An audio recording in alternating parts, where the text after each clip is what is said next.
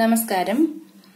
2020 ഫെബ്രുവരി മാസത്തിൽ നടന്ന SSLC model എക്സാമിനേഷന്റെ mathematics Malayalam medium question പേപ്പറും അതിന്റെ ഉത്തരങ്ങളുമാണ് ഈ വീഡിയോയിലൂടെ നിങ്ങൾക്ക് കാണാൻ കഴിയുന്നത്. 18ാമത്തെ ചോദ്യം മുതലാണ് ഈ വീഡിയോയിൽ ഉൾപ്പെടുത്തിയിരിക്കുന്നത്. 18ാമത്തെ ചോദ്യം വായിക്കാം. ചിത്രത്തിൽ SR ഇവ വൃത്തങ്ങളുടെ കേന്ദ്രങ്ങളും PA PB ഇവ പൊതു തൊടുവരകളുമാണ്. കോൺ APR = 30 ഡിഗ്രി. ചെറിയ വൃത്തത്തിന്റെ ആരം 3 സെന്റിമീറ്റർ. ഇനി 3 സബ് ക്വസ്റ്റ്യൻസ് ആണ് ഇതിലുള്ളത്. PS ന്റെ നീളം എത്ര? വലിയ വൃത്തത്തിന്റെ ആരം 6 എന്നെടുത്താൽ PR ന്റെ നീളം എത്രയാണ്? വലിയ വൃത്തത്തിന്റെ ആരം കണക്കാക്കുക. ആദ്യത്തെ ചോദ്യം PS ന്റെ നീളം കണക്കാക്കാനാണ്. അതിന് നമ്മൾ ഇവിടെ ത്രികോണം PMS പരിഗണിച്ചാൽ ഇവിടെ കോൺ P 30 ഡിഗ്രിയാണ്, കോൺ M 90 ഡിഗ്രിയാണ്, കോൺ S 60 ഡിഗ്രി. അപ്പോൾ കോണുകൾ 30, 60, 90 എന്ന അംശബന്ധത്തിലാണ്. അപ്പോൾ അവയ്ക്കെതിരെയുള്ള വശങ്ങളുടെ അംശബന്ധം 1:√3:2 എന്ന അംശബന്ധത്തിലായിരിക്കും. ഇവിടെ 30 ഡിഗ്രിക്കെതിരെയുള്ള വശത്തിന്റെ നീളം 3 സെന്റിമീറ്റർ ആണ് തന്നിട്ടുണ്ട്, SM-ന്റെ നീളം. അപ്പോൾ 30 ഡിഗ്രിക്കെതിരെ 3 ആണെങ്കിൽ 90 ഡിഗ്രിക്കെതിരെയുള്ള വശം അതിന്റെ ഇരട്ടി 6 ആയിരിക്കും. അപ്പോൾ M ആണ് 90 ഡിഗ്രി. 90 ഡിഗ്രിക്കെതിരെയുള്ള വശം PS-ന്റെ നീളം 6 സെന്റിമീറ്റർ. ഇനി നമുക്ക് രണ്ടാമത്തെ ചോദ്യത്തിന്റെ ഉത്തരം നോക്കാം. രണ്ടാമത്തെ ചോദ്യം, വലിയ വൃത്തത്തിന്റെ ആരം 6 എന്നെടുത്താൽ PR ന്റെ നീളം എത്രയാണ്? വലിയ വൃത്തത്തിന്റെ ആരം AR നമ്മൾ 6 എന്നെടുത്തു. അങ്ങനെയാണെങ്കിൽ ഈ പോയിന്റ്, ഈ ദൂരവും നമുക്ക് 6 എന്നെടുക്കാം. വലിയ വൃത്തത്തിന്റെ ആരം തന്നെയാണ് ഈ ദൂരവും. ഇനി PS-ന്റെ നീളം നമ്മൾ കണ്ടു 6 സെന്റിമീറ്റർ. അതുപോലെ S മുതൽ ഈ ബിന്ദു, ഈ രണ്ട് വൃത്തങ്ങൾ കൂടിച്ചേരുന്ന പോയിന്റ് വരെയുള്ള ദൂരം എന്ന് പറയുന്നത് ചെറിയ വൃത്തത്തിന്റെ ആരം തന്നെയാണ്, അത് 3 സെന്റിമീറ്റർ ആണ്. അപ്പോ ഇതുവരെ 6, ഇതുവരെ 3, ഇതിന് ശേഷമുള്ളത് സ്മോൾ ലെറ്റർ R. അപ്പോ 6 + 3 + 6, അതായത് 9 + 6 ആണ് PR ന്റെ നീളം. മൂന്നാമത്തെ ചോദ്യം, വലിയ വൃത്തത്തിന്റെ ആരം കാണാനാണ്. അപ്പൊ ഇവിടെ രണ്ട് ത്രികോണങ്ങൾ നമുക്ക് കാണാം, PMS, PAR. ഇവ രണ്ട് സദൃശ ത്രികോണങ്ങളാണ്. അപ്പോൾ തുല്യമായ കോണിനെതിരെ കിടക്കുന്ന വശങ്ങളുടെ അംശബന്ധം തുല്യമായിരിക്കും. അപ്പൊ നമുക്ക് SM/AR = PS/PR എന്ന് എഴുതാം. SM എന്ന് പറയുന്നത് 3 സെന്റിമീറ്റർ ആണ്. അപ്പൊ 3/6 = PS-ന്റെ നീളം കണ്ടുപിടിച്ചു 6, PR 9 + 6 എന്നും കണ്ടുപിടിച്ചു. അപ്പോൾ ഇതിനെ നമ്മൾ വിപരീത ഗുണനം ചെയ്തു. അത് കഴിഞ്ഞ് ഇവിടെ ബ്രാക്കറ്റ് മാറ്റി 3 കൊണ്ട് അകത്തുള്ളതിനെ ഗുണിച്ചെഴുതി. അപ്പോൾ നമുക്ക് R ന്റെ വില 9 എന്ന് കിട്ടും. അതായത് വലിയ വൃത്തത്തിന്റെ ആരം 9 സെന്റിമീറ്റർ. 19ാമത്തെ ചോദ്യം, ഒരു പെട്ടിയിൽ 6 ചുവന്ന മുത്തുകളും 5 വെളുത്ത മുത്തുകളും ഉണ്ട്. മറ്റൊരു പെട്ടിയിൽ 8 ചുവന്ന മുത്തുകളും 4 വെളുത്ത മുത്തുകളും ഉണ്ട്. ഓരോ പെട്ടിയിൽ നിന്നും ഓരോ മുത്തുവീതം എടുത്താൽ സാധ്യമായ ജോഡികളുടെ എണ്ണം എത്ര? അതാണ് ആദ്യത്തെ ചോദ്യം. 4 സബ് ക്വസ്റ്റ്യൻസ് ഉണ്ട്. രണ്ടും ചുവന്ന മുത്തുകളാകാനുള്ള സാധ്യത എന്ത്? രണ്ടും വെളുത്തതാകാനുള്ള സാധ്യത എന്ത്? ഒന്നെങ്കിലും ചുവപ്പാകാനുള്ള സാധ്യത എന്ത്? നമുക്ക് ഇതിന്റെ ഉത്തരം നോക്കാം. ഇവിടെ ഞാൻ 2 പെട്ടികൾ വരച്ചിട്ടുണ്ട്. ആദ്യത്തേൽ 6 ചുവപ്പും 5 വെളുപ്പും, അങ്ങനെ ആകെ 11 മുത്തുകൾ.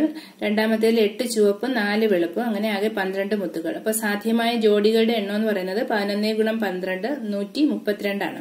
ഇനി രണ്ടും ചുവന്ന മുത്താകാനുള്ള സാധ്യത എന്ന് പറയുമ്പോൾ പെട്ടിയിൽ നോക്കാം. ഇവിടെ 6 ചുവപ്പ്, ഇവിടെ 8 ചുവപ്പ്. അപ്പൊ 6 × 8 ആണ് ചുവന്ന മുത്തുകൾ കിട്ടുന്ന ജോഡികൾ. അപ്പൊ 6 × 8/132, 48/132. ഇനി രണ്ടും വെളുത്തതാകാനുള്ള സാധ്യത നമുക്ക് നോക്കാം. ഇതിൽ 5 വെളുപ്പ്, ഇതിൽ 4 വെളുപ്പ്. അപ്പൊ 5 × 4, 5 × 4/132, അത് 20/132. ഇനി ഒന്നെങ്കിലും ചുവപ്പാകാനുള്ള സാധ്യത. അപ്പോ ഒന്നെങ്കിലും ചുവപ്പാകാനുള്ള സാധ്യത എന്ന് പറയുമ്പോൾ രണ്ടും വെള്ളയാകാനുള്ള സാധ്യത ഒഴിച്ച് ബാക്കി എല്ലാത്തിലും ഒന്ന് ചുവപ്പായി വരും. അപ്പോൾ നമുക്ക് 132 ആണ് ആകെ സാധ്യമായ ജോഡികൾ. അതിൽ നിന്ന് രണ്ടും വെളുപ്പാവാനുള്ള സാധ്യത 20 എണ്ണമാണ്. അത് ജോഡികൾ 20 ആണ്. അപ്പൊ 132 20 കുറച്ചിട്ട് എഴുതുക. അപ്പൊ 112/132. 20ാമത്തെ ചോദ്യം, ചിത്രത്തിലെ സമഭുജ സാമാന്തരികത്തിന്റെ 2 മൂലകളുടെ സൂചക സംഖ്യകൾ A -1, 2, C 7, 2 എന്നിവയാണ്. ചിത്രം കൊടുത്തിട്ടുണ്ട്. 3 സബ് ക്വസ്റ്റ്യൻസ് ആണ് ഉള്ളത്. AC എന്ന വികരണത്തിന്റെ മധ്യബിന്ദുവിന്റെ സൂചക സംഖ്യകൾ എഴുതുക. AC എന്ന വികരണത്തിന്റെ മധ്യബിന്ദു കണ്ടുപിടിക്കാൻ നമ്മുടെ മധ്യബിന്ദുവിന്റെ സമവാക്യം ഉപയോഗിക്കാം. അതായത് x1 + x2/2, y1 + y2/2. അത് വെച്ച് നമുക്ക് മധ്യബിന്ദുവിന്റെ സൂചക സംഖ്യ കണ്ടുപിടിക്കുന്നത് എങ്ങനെയാന്ന് നോക്കാം.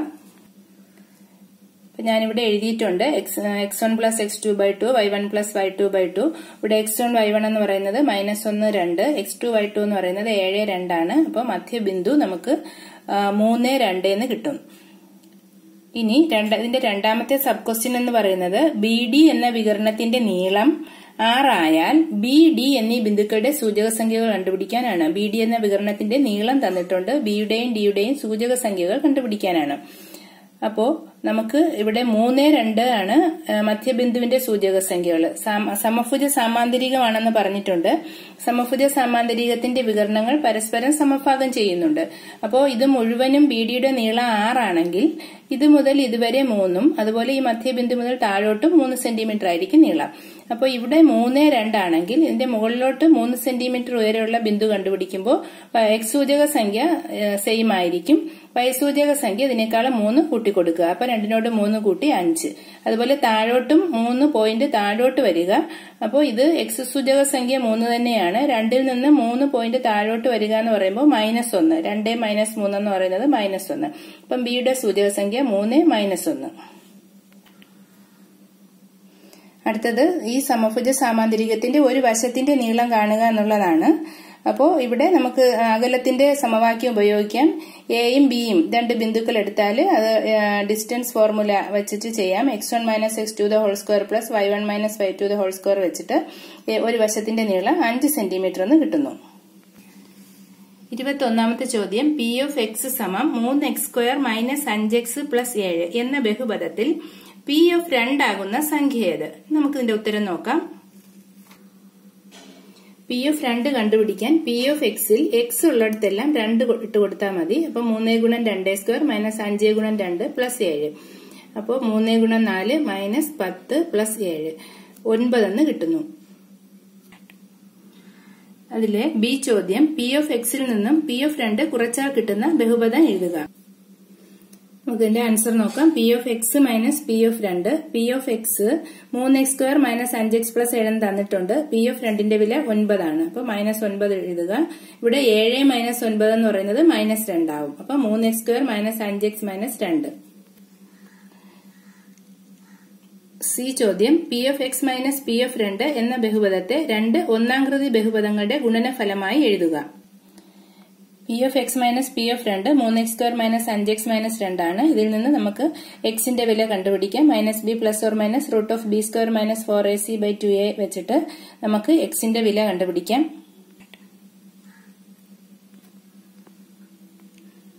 ഇവിടെ 5 + 7/6 5 - 7/6 അതായത് 12/6 - 2/6 അതായത് 2 - 1/3. അപ്പോൾ നമുക്കിതിനെ ഇതിന്റെ ഘടകങ്ങൾ x - 2 x - -1/3 അതായത് x + 1/3 ഇങ്ങനെ എഴുതാം. ഇനി നമുക്കിതിനെ കുറച്ചുകൂടെ അഡ്ജസ്റ്റ് ചെയ്ത് x - 2 അതുപോലെ എഴുതാം. x + 1/3 3x + 1 എന്ന് എഴുതാം. അപ്പോൾ ഇതിന്റെ ഘടകങ്ങൾ x - 2 × 3x + 1. 22ാമത്തെ ചോദ്യം ചിത്രം നോക്കുക. ചിത്രത്തിൽ O ആധാര ബിന്ദുവും A 8 0 B 0 6 എന്നിവയുമാണ്. അതിൽ ആദ്യത്തെ ചോദ്യം AB വ്യാസമായി വരയ്ക്കുന്ന വൃത്തത്തിന്റെ കേന്ദ്രത്തിന്റെ സൂചക സംഖ്യകൾ എഴുതുക എന്നുള്ളതാണ്. അപ്പോ ABയുടെ മധ്യബിന്ദു കണ്ടുപിടിച്ചാൽ മതി. അതിന് ഇവിടെ കേന്ദ്രം കണ്ടുപിടിച്ചിട്ടുണ്ട്. മധ്യബിന്ദുവിന്റെ സൂചക സംഖ്യ സൂത്രവാക്യം വെച്ച് x1 + x2/2 y1 + y2/2 ഇവിടെ 0 + 8/2 6 + 0/2 അപ്പോൾ നമുക്ക് 4 3 എന്ന് കിട്ടുന്നു. രണ്ടാമത്തെ ചോദ്യം വൃത്തത്തിന്റെ സമവാക്യം എഴുതുക എന്നതാണ്. വൃത്തത്തിന്റെ സമവാക്യം എഴുതാൻ നമുക്ക് വൃത്തത്തിന്റെ ആരം വേണം. ഇതാണ് വൃത്തത്തിന്റെ കേന്ദ്രം. അപ്പൊ കേന്ദ്രം മുതൽ ഇതുവരെയുള്ള ദൂരം കണ്ടുപിടിക്കുക. അപ്പൊ ആരം കിട്ടും. അപ്പൊ ഞാൻ ആരം ഇവിടെ കണ്ടുപിടിച്ചിട്ടുണ്ട്. ഈ രണ്ട് ബിന്ദുക്കൾ തമ്മിലുള്ള അകലം കണ്ടുപിടിക്കണം. അപ്പോൾ നമുക്ക് 5 സെന്റിമീറ്റർ എന്ന് കിട്ടും ആരം.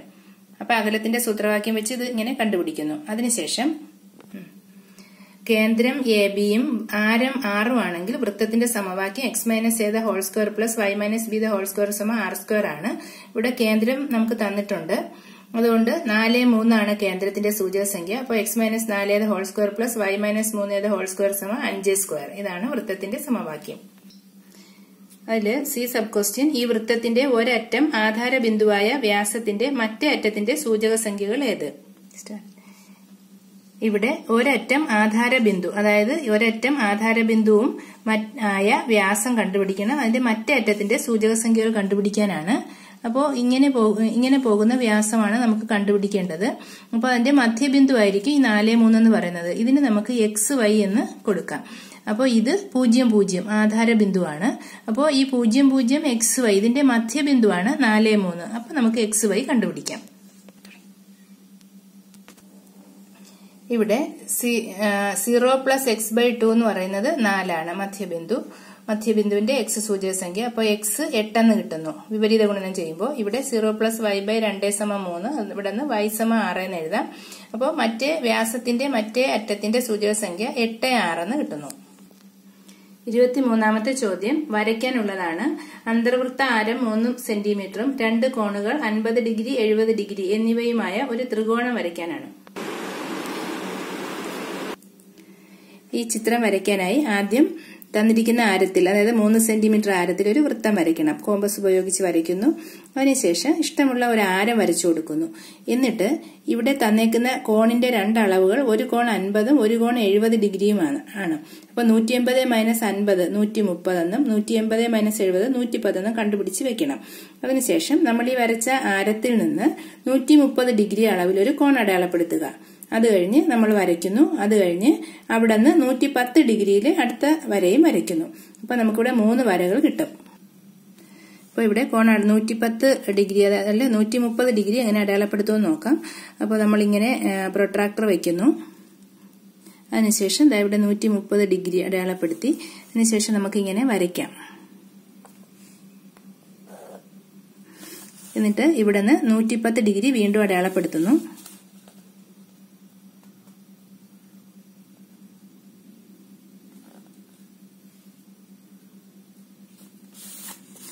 അത് നമ്മളിങ്ങനെ വരയ്ക്കുന്നു.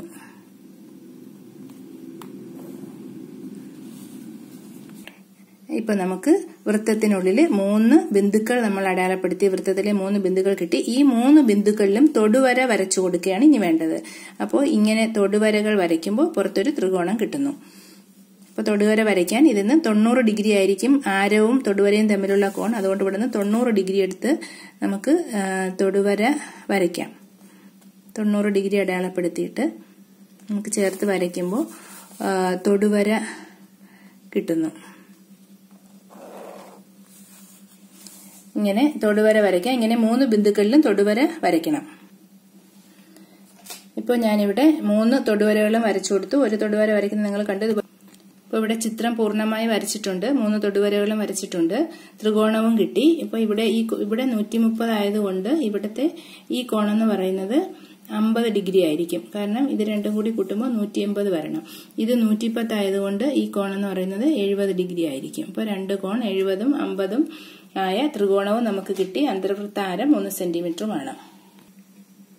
24ാമത്തെ ചോദ്യം ചിത്രം കൊടുത്തിട്ടുണ്ട്. ചിത്രത്തിൽ O കേന്ദ്രമായ അർദ്ധവൃത്തത്തിന്റെ ആരം 5 സെന്റിമീറ്റർ ആണ്. PB 2 സെന്റിമീറ്റർ ആണ്.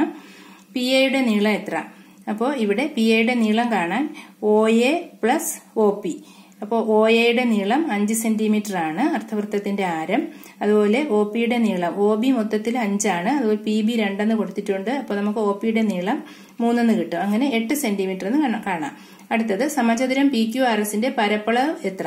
PQRSന്റെ പരപ്പളവ് കാണാൻ PA × PB കണ്ടാൽ മതി. ഇപ്പോൾ 16 സെന്റിമീറ്റർ സ്ക്വയർ. PM വശമായ സമചതുരത്തിന്റെ പരപ്പളവ് കണക്കാക്കുക. PM വശമായ സമചതുരത്തിന്റെ പരപ്പളവ് കണക്കാക്കാൻ OP × PB കണ്ടുപിടിച്ചാൽ മതി. അതായത് 6 സെന്റിമീറ്റർ സ്ക്വയർ. ഇനി ഈ 2 സമചതുരങ്ങളുടെയും പരപ്പളവുകൾ തമ്മിലുള്ള അംശബന്ധം എഴുതുക. അപ്പോൾ 16:6 = 8:3 എന്ന് കാണാം. 25ാമത്തെ ചോദ്യം ഒരു ഗോപുരത്തിന്റെ ചുവട്ടിൽ നിൽക്കുന്ന ഒരാൾ 20 മീറ്റർ അകലെയുള്ള ഒരു കെട്ടിടത്തിന്റെ മുകൾ ഭാഗം 60 ഡിഗ്രി മേൽക്കോണിൽ കണ്ടു. ഗോപുരത്തിന്റെ മുകളിൽ നിന്ന് നോക്കിയപ്പോൾ അത് 45 ഡിഗ്രി മേൽക്കോണിലാണ് കണ്ടത്. മേൽ വസ്തുതകൾ അടിസ്ഥാനമാക്കി ഒരു ഏകദേശ ചിത്രം വരയ്ക്കുക. ഏകദേശ ചിത്രം ഇവിടെ വരച്ചിട്ടുണ്ട്. 2ാമത്തെ ചോദ്യം എന്ന് പറയുന്നത് കെട്ടിടത്തിന്റെ ഉയരം എത്ര എന്നാണ്. അപ്പോൾ ഇതാണ് കെട്ടിടം, ഇത് ഗോപുരം. അപ്പോൾ ഈ കെട്ടിടത്തിന്റെ ഉയരമാണ് നമുക്ക് കാണേണ്ടത്. അപ്പോൾ നമുക്കിവിടെ ഈ ത്രികോണം നോക്കിയാൽ ഇവിടെ കോൺ 60 ഡിഗ്രിയാണ്, ഇവിടെ 90 ആണ്, അപ്പോൾ ഇവിടെ 30 ആണ്. അപ്പോൾ നമുക്ക് ഈ വശം ഈ വശത്തിന്റെ നീളം 20√3 എന്ന് നമുക്ക് കിട്ടുന്നു. അപ്പോൾ 20√3യുടെ വില കൊടുത്ത് നമുക്ക് 34.6 എന്ന് കിട്ടുന്നു. ഇനി എന്താണ് കെട്ടിടത്തിന്റെ ഗോപുരത്തിന്റെ ഉയരം കാണാനാണ് മൂന്നാമത്തെ സബ് ക്വസ്റ്റ്യൻ. അപ്പോൾ ഗോപുരം, ഇതാണ് ഗോപുരം, ഇത് കെട്ടിടം. അപ്പോൾ ഇത് കെട്ടിടത്തിന്റെ മുഴുവൻ ഉയരം 20√3. അതുപോലെ ഈ ദൂരം എന്ന് പറയുന്നത് 20 ആണ്. ഈ ദൂരം 20 ആണ്. അപ്പോൾ 20√3യിൽ നിന്ന് 20 അങ്ങ് കുറയ്ക്കുമ്പോൾ നമുക്ക് കെട്ടിടത്തിന്റെ ഉയരം കിട്ടും. അപ്പോൾ 34.6 മൈനസ് 20, അപ്പോൾ 14.6 എന്ന് കിട്ടുന്നു. ഇവിടെ ഈ ദൂരം 20 കിട്ടിയത് എങ്ങനെയെന്ന് മനസ്സിലാകാത്തവർക്ക് വേണ്ടി ഒന്നുകൂടെ പറയാം. ഇവിടെ കോൺ 45 ആണ്, ഇവിടെ 90 ആണ്. അപ്പോൾ ഈ കോൺ എന്ന് പറയുന്നത് 45 ആയിരിക്കും. അപ്പോൾ രണ്ട് കോണുകൾ 45 ഡിഗ്രി വീതമുള്ള ഒരു ത്രികോണമാണിത്. അപ്പോൾ 45 ഡിഗ്രിക്കെതിരെയുള്ള വശങ്ങൾ രണ്ടും തുല്യമായിരിക്കും. ഈ 45 ഡിഗ്രിക്കെതിരെ 20 ആണെങ്കിൽ ഈ 45 ഡിഗ്രിക്കെതിരെയുള്ള വശവും 20 ആയിരിക്കും. അങ്ങനെയാണ് ഇവിടെ 20 കിട്ടുന്നത്. ഇവിടെ ഈ ക്വസ്റ്റ്യനിൽ √3യുടെ വില കൊടുത്തിട്ടുണ്ട്. അതുകൊണ്ട് നമ്മൾ ഉത്തരം കണ്ടുപിടിക്കുമ്പോൾ √3യുടെ വില കൊണ്ട് ഗുണിച്ച് തന്നെ ഉത്തരം എഴുതണം. അപ്പോൾ 25 വരെയുള്ള ചോദ്യങ്ങളാണ് ഈ വീഡിയോയിൽ ചെയ്തത്. 26 മുതൽ 29 വരെയുള്ള ചോദ്യങ്ങളുടെ ഉത്തരം അടുത്ത വീഡിയോയിൽ നിങ്ങൾക്ക് കാണാം. അപ്പോൾ ഈ ചാനൽ ഇതുവരെ സബ്സ്ക്രൈബ് ചെയ്തിട്ടില്ലാത്തവർ സബ്സ്ക്രൈബ് ചെയ്യുക. ഈ വീഡിയോ ഇഷ്ടമായെങ്കിൽ ലൈക്ക് ചെയ്യുക. നിങ്ങളുടെ അഭിപ്രായങ്ങൾ വീഡിയോയ്ക്ക് താഴെ കമന്റ് ചെയ്യാൻ മറക്കരുത്. താങ്ക്